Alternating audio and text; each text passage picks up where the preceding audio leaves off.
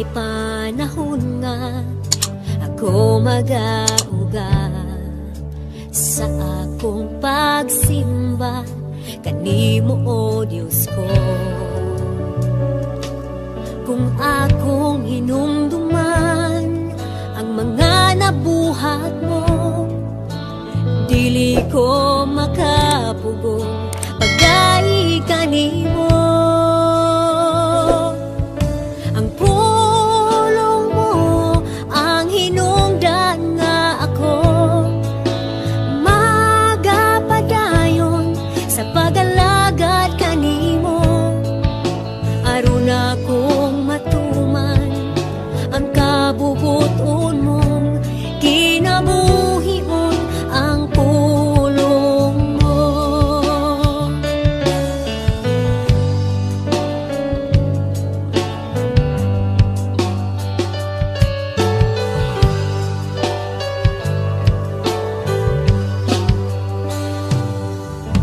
Adunay panahon nga ako magauga sa akong pagsimba kanimo, O Diyos ko. Kung akong hinumduman ang mga nabuhat mo, dili ko makapugong pagdai kanimo.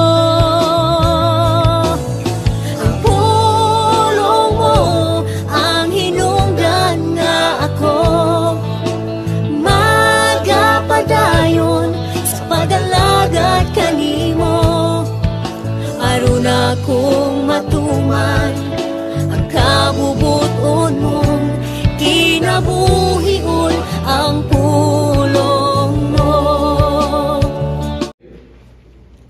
When I was a child, I enjoyed playing dress up with my cousin, Teresa. She would dress me in her dresses. And my Aunt Mary would often give old Teresa old makeup. And yeah, it was not a pretty sight. Have you ever played dress up? You put on clothes and whatever, you know? Maybe you dressed up as a superhero. How many has ever been a superhero dressed up? Yeah? Maybe put on your parents' clothes, play the game of make-believe, pretending to be grown up. I've done that at times. Or maybe you put on a costume at Halloween and was your favorite spooky character. I don't know. How many here has dressed up and been in a Christmas pageant or play? I remember I was a little shepherd, you know, carried some of the one of the gifts. I think I had gold that I was bringing, and Mother had put me in a bathrobe and put a towel around my head. I was a shepherd. When Isaac was just a boy, probably 8, 9 years old, we took him to Universal Studios and bought him a Spider-Man costume, which he wore. He was 6. Yes. Yes. Did I say 8 or 9? 9, 10? Okay. 6. Yeah, my memory's not good. No, I don't try. I just, because I have folks that correct me, why should I try? So 6 years old, he's out in City Park. City Park is right out in front of Islands of Adventure Universal Studios, sort of like downtown Disney. Well, thousands of folks are stopping to watch Isaac spin webs and run all over the place like Spider-Man. Now, I remember Mother buying me a Superman cape, and my dad had bought me a Lone Ranger outfit. I had 2 6-shooters on my side, a cowboy hat, and some boots. I love that time, the imagination of children. I know now that I never was Superman or the Lone Ranger, but I noticed something interesting, that when I put on the clothes for that brief moment, it changed my thinking, and my thinking changed my behavior.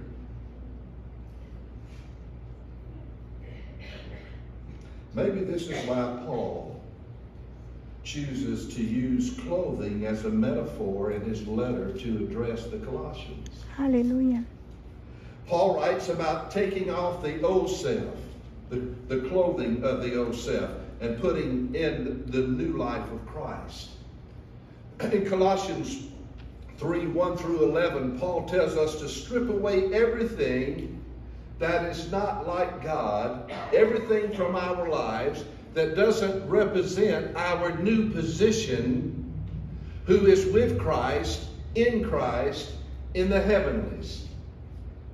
So Paul states, take off the old clothes.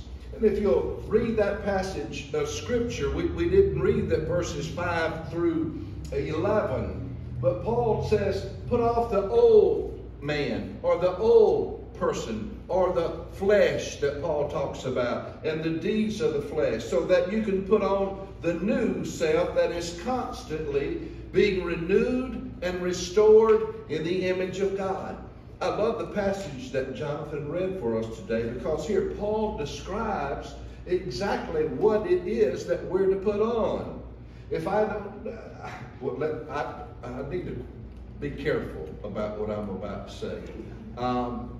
Most of the time I dress myself, but I always make sure that I get the best opinion in the house.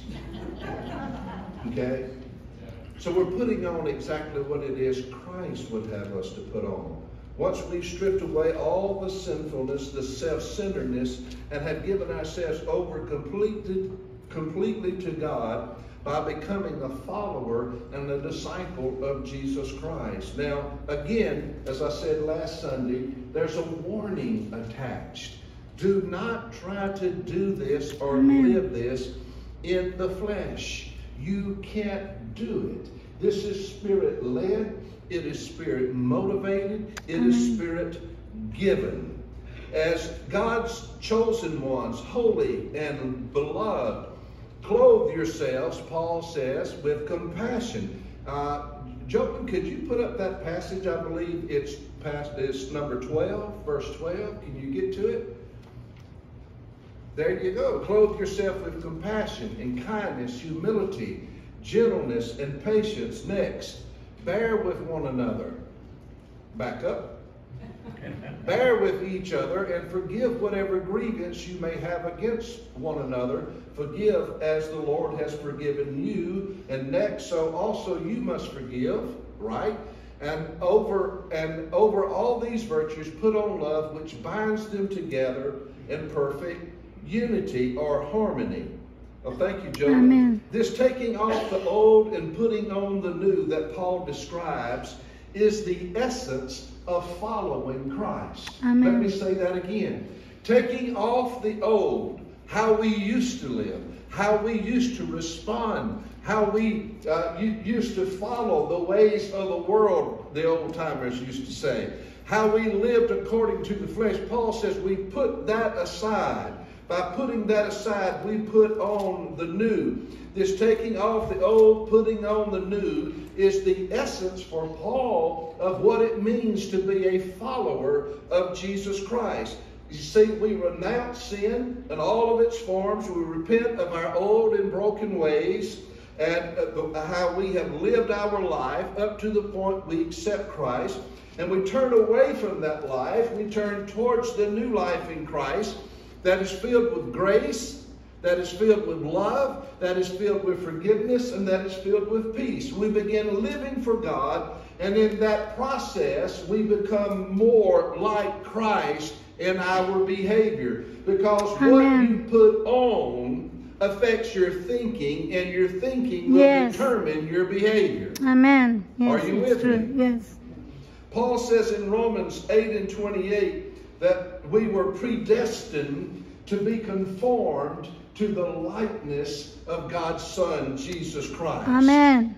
Hallelujah. Yes. To be conformed to the likeness of Christ, Paul says we must clothe ourselves with Christ's nature or his virtues or attributes. Glory to God. Humility, gentleness, forgiveness, and love, patience. We could go on and on. So here, as we consciously begin to wear Christ's likeness, as we consciously begin to put on the new nature or to break in those new clothes, Hallelujah. there's also another warning here. You may find that they don't fit very well at first, Hallelujah. right? And then sometimes you want to take them off. Mm-hmm. It happens. They won't fit well at all if we try to put them on without first taking off pride or anger or lying Hallelujah. and the fear that mark the old life. For Christ's goodness to live in us and to fit well, Paul says we have to strip everything that connects us to the old life. Put that aside, take it off, and put on the righteous garments of Jesus Christ. Amen. Because this is your new life. And as they become more and more a part of our life, let me say it again, it affects our thinking, it affects our speaking and doing, and we find out something else that happens along the way. Putting on these internal characteristics does something to our external behavior. If I said that once, I hope I've said it twice. I'll say it 3 or 4 more times before the message is over. Paul says, let Christ's peace rule in your heart. If Christ's peace rules in our heart, then it will certainly manifest itself in our behavior to one another. Hallelujah. Paul says in 2 Corinthians 5:17, if anyone is in Christ, they are a new creation. Yes. The old has gone, Past. and now the new has become. And that's why it is important for us when the peace of Christ begins to take over the way that we think, it rules our hearts, and it will also rule our actions. Amen. Kenneth Hagin, a biblical scholar and commentator, wrote about this. He said, there is more than a functional purpose for being clothed with compassion, kindness, humility, meekness, and patience. Yes, Lord. Bearing with one another, forgiving each other, binding us to each other. Such work is not for the faint of heart. This is not conflict avoidance advice. Can I say that again? Kenneth says, this is not conflict avoidance advice. No. He says, this is about what to do when bare-knuckle emotional fights break out in the body of Christ. Hallelujah. Yes. Right? Instead of using these, I use my emotions, or I use my feelings, or I manipulate the circumstances. Why? Because I want what I want. And I want to extract some level of satisfaction from seeing you squirm. Y'all don't look so holy at me. Because they will. Bare-knuckle emotional disputes within the body of Christ is nothing new. They will happen. People whose lives are connected by a common purpose, like our lives are connected by a common purpose, such as in the body of Christ or in a church, are bound to come in conflict with each other from time to time.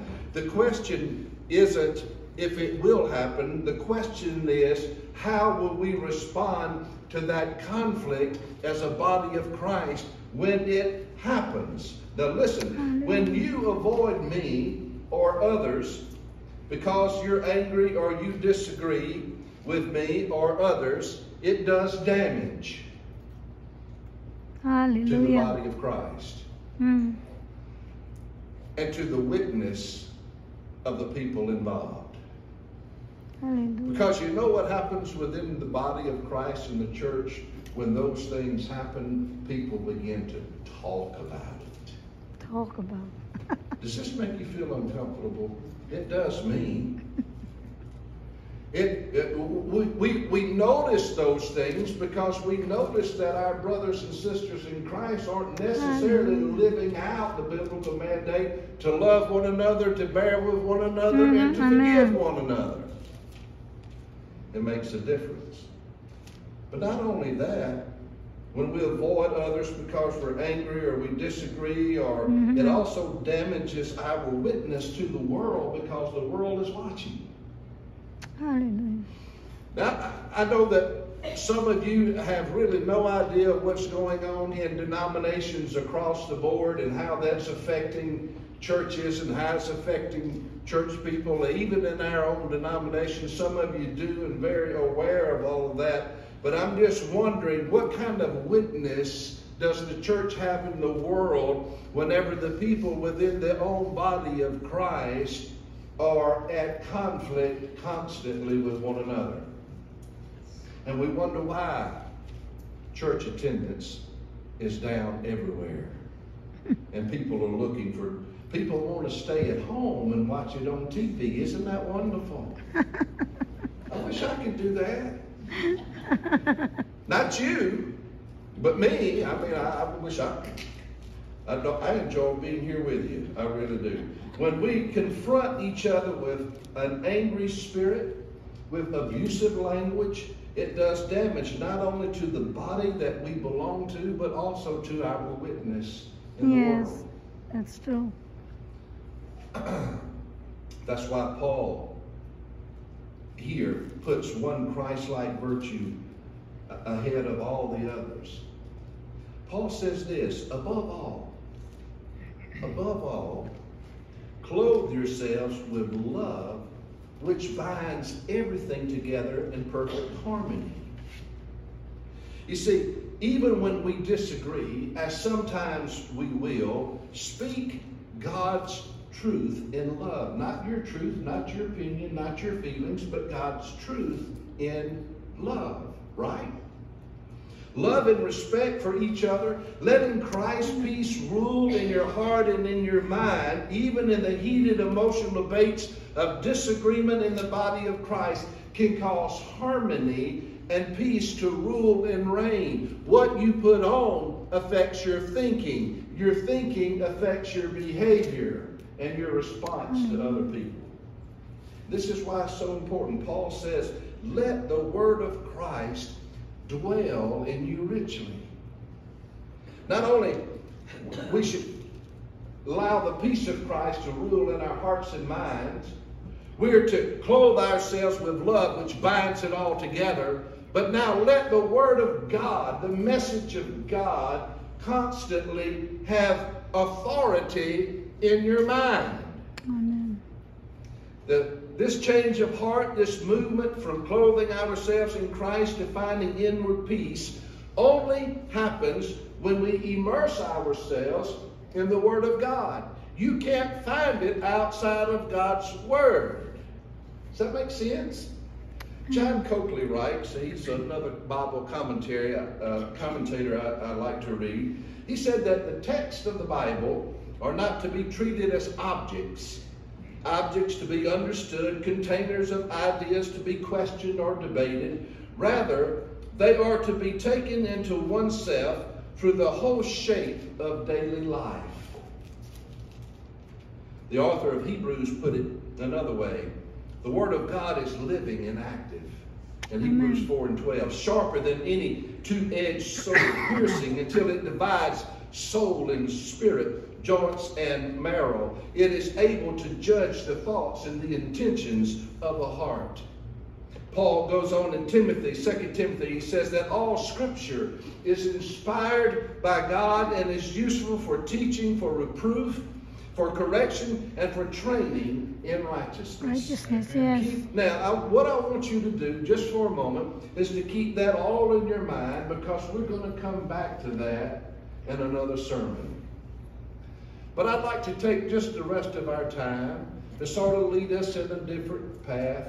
But I think that all that I've said, I hope to sort of shape your understanding of what you're about to hear. It's a true story. It happened to a pastor and to a district superintendent. Now let me give you just a little lesson in Methodism. In the Methodist Church, we are part of a conference, the Alabama-West Florida Conference. How many knew that? Most of you did. We have a bishop, Bishop Graves. He's over our conference. In our conference, we have districts. We're in the Pensacola district. Each district has a district superintendent, which we call a DS for short, right? So if I say DS, you know what I'm talking about. Okay, this is a true story. A church was looking for a new pastor. And the DS, the district superintendent, is a part of his or her job. This happened to be a he. Went to the church to sit down with the leaders of the church because they had called a meeting, wanted the DS to come because in recent years they were not happy with the choice of pastors that the DS and the conference and the bishop had sent to their church. Right? So he comes in and he sits down with the congregation, and he began to ask a question. He sat down with the leaders to talk about what they wanted to see in their new pastor. What is the first thing that you think the church said? I bet my wife knows the answer to this. What do you want to see in a new pastor? Huh? A godly person. Well, that would be wonderful if that's actually what they said. No, they wanted a young pastor who had children so that the young pastor with the children could attract other young couples who had children. That was the first thing on the list. Someone who could attract young families. It made sense because the church had been in decline for many years and the congregation was aging. Yeah. Now, I'm not. This is a true story. Now, I said, ever how you want to frame it in your own mind, that is up to you. I don't tell you how to think. This is a true story. Yes. Because the pastor was mean. The church was Fort Deposit, United Methodist Church, that wanted a young pastor right out of seminary. And here in Anchinago, it was a disaster. Is that not correct? So the DS asked them, what is it about your church that young families would find so attractive that they would want to come? They looked at each other and they looked at the floor. Well, the DS said, what attracted you to this church when you first started to come here? Hallelujah. Well, that gave them a little pep. You know, that I can answer. So one woman replied, it's the fellowship that I enjoy. This is where I see all of my friends every week, and we can catch up on each other's lives. And then one man replied, Pastor, which the DS was a pastor, said, Pastor, it's where I get my sense of belonging, where my friendships are formed. The DS thought for a moment, and he said, okay then. Did you know that these days people who are under the age of 35 with children get that same sense of belonging and friendship building at their kids' soccer game or other sport activities? People age 35 and under with kids, well, they build friendships with each other's parents whose kids are involved in the same thing their kids are involved in. They don't need a church for fellowship. What else you got? Well, one man said, well, church is where I get involved in helping other people. We work at the food pantry, or we take a meal to the homeless shelter, and I get a lot of satisfaction out of that, Pastor. DS thought for a second. Okay. Did you know that people who are under the age of 35 do those same things? They just don't need a church to help them do it. Young people are involved in social justice issues, but they work through secular organizations to get that same satisfaction that you get at your church. What else do you have? Well, the room was silent. Someone coughed. I wasn't there. That was a dramatic pause. Finally, the DS said, "What's the one thing that this church has to offer that soccer teams and social agencies could never offer?" Still no answer. Okay, let's look at it this way, the DS said. The one thing this church can claim as its own is Jesus and the Word of God. Amen. If you can't show by your attitude and actions how Jesus has changed your life, if you can't express the difference of being a part of a church has made to your faith, if you can't show how following Jesus Christ as a member of this congregation has changed your life, your heart, your thoughts, your actions, and your love, and if you can't identify how Jesus has changed your life by living out Holy Scripture, what makes you think anyone else would be ever attracted to your church? And the DS was never invited back to that congregation. And he sent Angie and I anyway, and it didn't work. Just because they had a handsome couple in the parsonage with young children didn't mean anything to a world lost and dying without hope and sin. They could have cared less. Sometimes it's the people in the pews and behind the pulpit who need Jesus the most.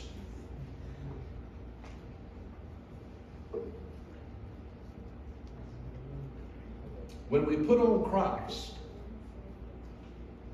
we should look different. When we put on Christ, we should act different. When we put on Christ, we should speak different. Because we're not only wearing Christ on the outside, but we're filled with Christ on the inside, and it shows.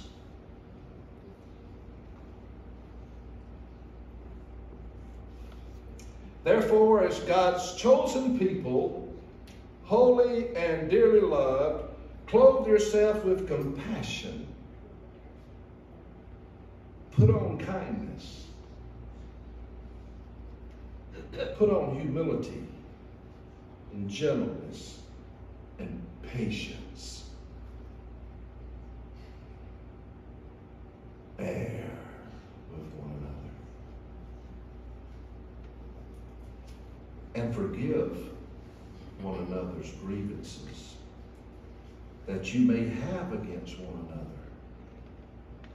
Forgive as the Lord forgave you.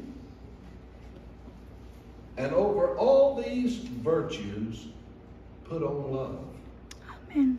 Which binds them all together in perfect unity. And let the peace of Christ rule in your hearts, since as members of one body, you were called to peace. Amen. I think that's a good place to stop. And we're going to pick back where we left off before the story. But that was just so good, I had to throw it in there. I hope you heard it. I hope we heard it. And I hope the message moving forward for a lost and dying world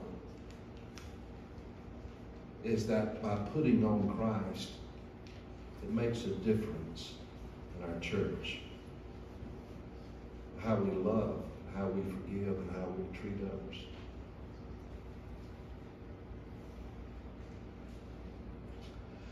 Because conflict will come to the body of Christ. It's coming. I want to let you know it's coming. When something is mostly charged as a church split and what side you want to stand on, it's coming. It's coming. Let the peace of Christ rule in your hearts and minds. Set your heart and your minds on things that are above. Because what you set your heart and mind on will dictate the behavior and our response to one another in the church. Let us pray. Sealed in our hearts and in our minds. I pray, Lord, that you would help us to put on the garments of Christ. The things to which Paul had expressed in Scripture, rules for holy living, clothing that we should wear. Amen. How we should think, how we should respond. Because, Lord, while the church is in conflict and we're fighting and going through a divorce, the world that is waiting for hope and for a message and for light is wondering.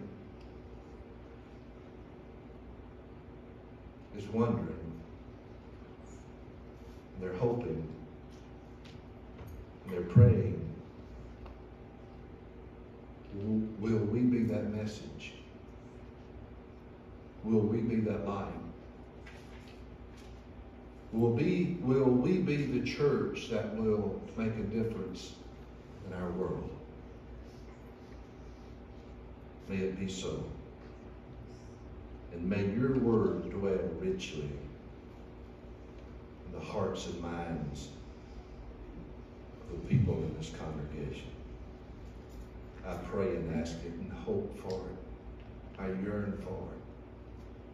I cry, I mourn for it. In the name of Christ. Amen. Let's stand together.